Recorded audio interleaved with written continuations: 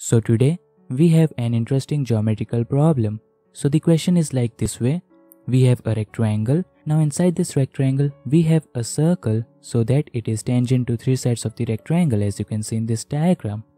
Now we draw a straight line segment inside the figure so that one end of this line segment lie on the right side of this rectangle, and the same point is the point where the circle is tangent to the right side of this rectangle. So the position of one of the point is fixed. Now this other end of this line segment can lie anywhere on the left side of this rectangle. Okay. Now you can see that the complete straight line is there. Now because of the circumference of this circle, it is getting divided into two parts. So we have given the length to one of the part as A and the length to the other part as B. So now the question over here is to find the area of the rectangle in terms of A and B. So this is Anmol, and now let us see the solution. How can we solve this problem?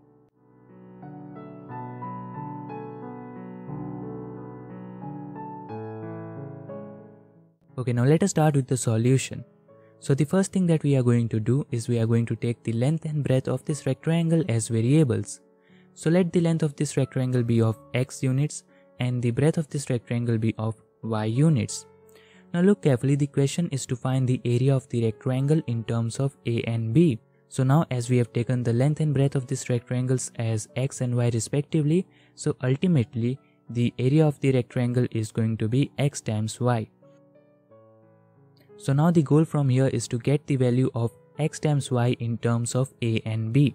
So for that, we will utilize the given data that we have a circle in this rectangle, and that is the main thing that is defining the position of this particular line segment. So the first thing that I can notice is that this particular circle is tangent at this and these 3 points. So I will simply draw the radius to all these 3 points.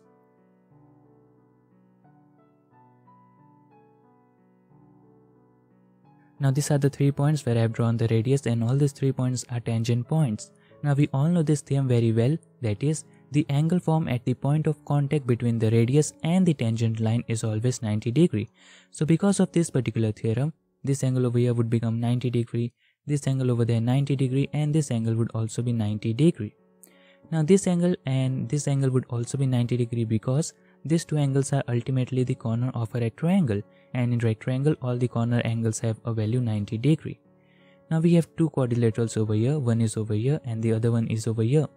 In both of them we can clearly see that three of the angles have a value 90 degree. Therefore by applying the angle sum property, the value of the fourth angle would also be 90 degree. Now as we can see, this point is common between this and this line segment, that is the center of the circle, and the addition of this and this angle completely forms 180 degree. This ultimately shows that this particular line is a straight line. In other words, we can say that this point, the center of the circle, and this tangent points are collinear points. Okay. Now let me just clear this thing and we'll go forward in the solution. Now what if I take the radius of the circle something like C?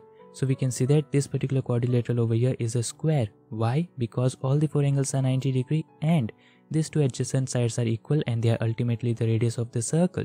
Similarly, this quadrilateral is also a square because all the four angles are 90 degree and adjacent sides are equal, and they are ultimately the radius of the circle. So in a square all the four sides are equal, so this length would also become C, this length would also be equals to C, this length would also be equals to C, and this length would also be equals to C. Now what I can see is that the length from here to here is equals to C, and the length from here to here is again equals to C.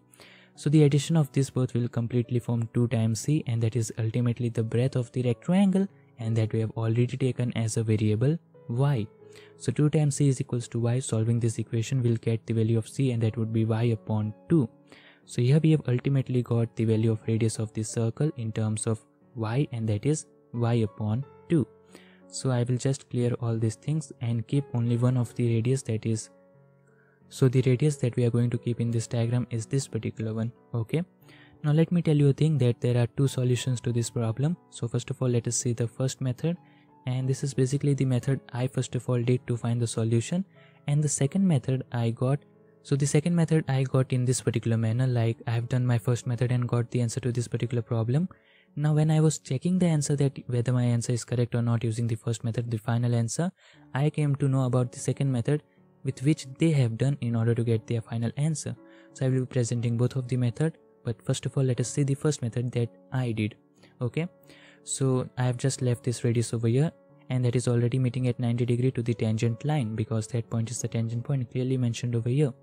Now the second thing to be noted in the same statement is that this particular green line is also ending at that particular point.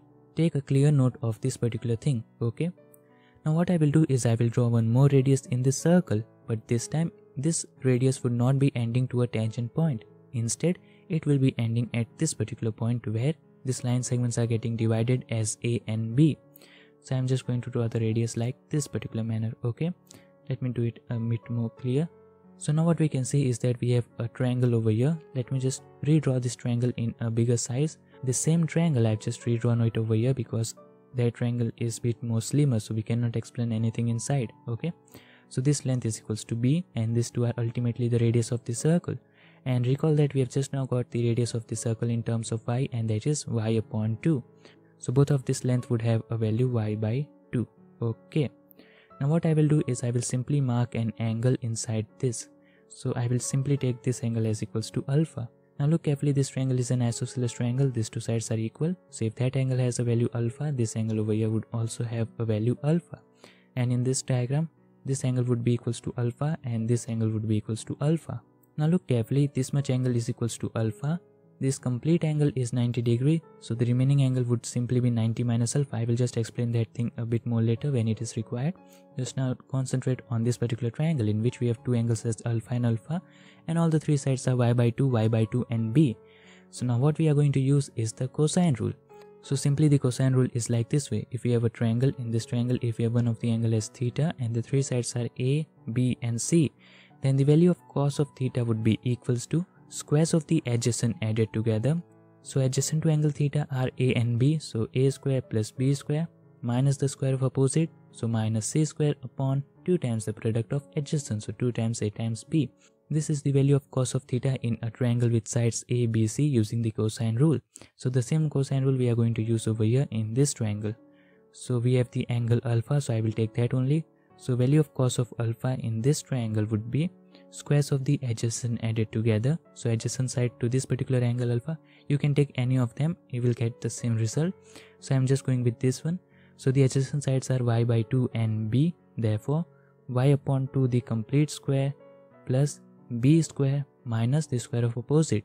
So opposite to angle alpha is again y by 2, so minus y upon 2 the complete square divided by 2 times the product of adjacent, so 2 times y by 2 times b. Now in the numerator we can clearly see that these two will cancel out each other. We will finally left with b square upon this thing. The b will cancel out the b square. So finally the value of cos of alpha will turn out to be b upon, now look carefully, this 2 and 2 is also going to cancel. So b upon y is the final value for cos of alpha. This is an important result, so let it be equation number 1. Okay, the second method we will see later on, so let it remove that. Now let us see this particular thing that I was saying we have to subtract the angle alpha and all that thing. So I have to just zoom over there. Okay, so here I have just redrawn everything but in a clear manner. Now let us mark the angles alpha. So the angles alpha were this angle, and they were having a value alpha. Okay, now what I can see is that the angle between this particular white line and this radius, that is the pink line, is already 90 degree. Okay, now the angle between this pink line and this green line is equals to alpha. Therefore, the remaining angle that is between the green line and this white line would simply be 90 degrees minus the alpha. So this angle between the green line and the white line would have a value 90 minus alpha. Okay, now what I will do is I will just construct one more line segment, and this will be from this particular point where the line segment is getting started, from this point to the right side of this rectangle. Okay, now look carefully that this angle is 90 degree because it is the corner of this rectangle. This angle is also 90 degree because it is the corner of the rectangle. This is 90 because that we have constructed, and therefore by angles and property this is also 90 degree, this white line and this white line. Okay, now as all the four angles are 90 degree, this particular quadrilateral becomes a rectangle. Now recall that the length of this biggest rectangle, we have already taken it as a variable x. Hence when this particular quadrilateral becomes rectangle, this length would be equals to this length that is already having a value x. Therefore the length of this white line segment would also be equals to x. Okay, so I'll just remove this thing. So keep this thing in mind, this complete white line segment is having a length x. Okay, Now look carefully in this particular triangle, that is ultimately a right angle triangle. Let me just label this thing. So let this point be P, this point be Q, and this point be R. So look in this right angle triangle PQR. It is right angle at the point Q. The other angle is having a value 90 minus alpha. So in this triangle, two of the angles are 90 and 90 minus alpha. Therefore, by applying the angle sum property, the value of this third angle would simply be alpha. You can apply the angle sum property. 180 degrees minus 90 plus 90 minus alpha. So this thing will result in alpha, and that would ultimately be the third angle. So in this right angle triangle PQR, we can see that one of the angle is alpha. So from the perspective of this right angle triangle, so let me write it down. So from the perspective of that right angle triangle, that is the triangle PQR, the value of cos of alpha would simply be based upon the hypotenuse. Base is the complete white line that is having a value x upon the hypotenuse. So the hypotenuse is from the point P to the point R, and that is ultimately A plus B. This complete length is ultimately the hypotenuse for this right angle triangle. So ultimately from this right angle triangle PQR, we have got the value of cos of alpha, and that is x upon A plus B. Now look carefully in the first equation and in the second equation. We can clearly see that both of this equation give us the value for cos of alpha, hence we can compare these values. Therefore, b upon y, that is this thing, would be equals to this thing, that is going to be x upon a plus b. And if I will simply do the cross multiplication, I will get x times y equals to b times a plus b. And this is the answer that we are ultimately looking for. Look carefully, we have got the value for x times y, and that is ultimately representing the area of the rectangle. And the question was to find the area of the rectangle in terms of a and b, and that we have done. The area of the rectangle has been found completely in terms of a and b. Okay, now this was the first method. Now let us see the second method, and I think the second method is more simpler than this one. This is the first method that I thought so that is necessary to be presented. Now the second method, for your convenience, so I am just removing all these things. I'll still keep this thing that yes, this is the length and this is the breadth that I have taken, and area of this rectangle is x times y. That is still required in the second solution also.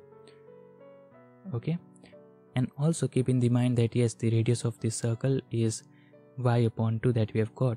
Okay, now this time what we have to do is simply we have to take the left and the right side of this rectangle and mark their midpoints and draw a straight line to them. Now you can look carefully, the midpoint over here is this thing, the midpoint over there is that thing, and it is also passing through the center. So is it correct? It should pass to the center. So the answer is yes. As I have drawn it from this midpoint to that midpoint, so this length would be y upon 2, that is from here to here. This length also y by 2. Over here this length y by 2, and this length y by 2. Now recall that in the beginning we have just drawn the radius to these tangent points, and we have got this as a square, this as a square, and the sides of the squares were ultimately y by 2. So we can see that this line is a straight line that we have also seen. So these two lines would be simply straight lines, and this point would be again the same point where the green line is meeting the side of this rectangle, and the same point where the circle is tangent. Okay, so these things are just according to the symmetry. You can just understand, I think. Okay, so I have just drawn this straight line from there to there, and it is also passing through the center. And this angles would also be 90 degrees. That is nothing to be explained in that. And still, if you have doubt, you can do comment below. I will try to resolve that in the comments only, because it's as simple as that to be explained in a comment. Okay. Now what I will do is I will simply draw one more extra line segment from this particular point to this particular point. Let me draw it clearly from here to here. Now look carefully. The line segment from here to here is ultimately acting as the diameter for this circle, as it is a straight line passing through the center, and as per the definition, any line that is passing through the center of a circle and it is a straight line, it is ultimately the diameter of the circle. So this line is the diameter. This means this upper sector and this down sectors are ultimately the semicircles. Now we all know this theorem very well, that is the angle subtended in a semicircle is always 90 degrees. So here is the diameter and here is the semicircle, and we can clearly see that it is subtending an angle, this one, in the semicircle. Hence this angle would be 90 degrees. Okay, now this particular angle I will just take it as something theta. Okay, so here we have this particular right angle triangle. Now what can you say about the length of this thing? So as we have seen, the radius of this circle is y by 2, and this line is the diameter for this circle, hence it would have a length 2 times y by 2, and that would simply be y. So the length from here to here is equals to y. Okay. Now what can you say about the length from this perpendicular to this perpendicular? So as I have told you in the previous solution also, it is a rectangle. This complete figure is a rectangle. This length is already the length of the biggest rectangle, that is having a value x. Therefore this length would also have a value x. Now let me just make this diagram clear. Now look carefully in this right angle triangle. In this right angle triangle, we first of all have one angle as 90 degree and the other angle we have is theta. Now look in this right angle triangle, again we have a 90 degree and one angle as theta. So here we have a pair of triangles in which two of the angles are same. This means these two triangles are similar to each other because of angle.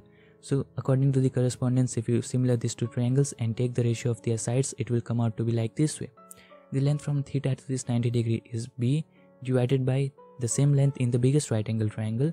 So theta to the 90 degree gives us the length, that is x, equals to the length from theta to this third angle in the biggest one is a plus b, and in the smaller one we have it as equals to y. Okay, so if I just make these two triangles similar, the bigger right angle triangle and the smaller right angle triangle, and take the ratio of their sides according to the correspondence, this thing will come out like this way.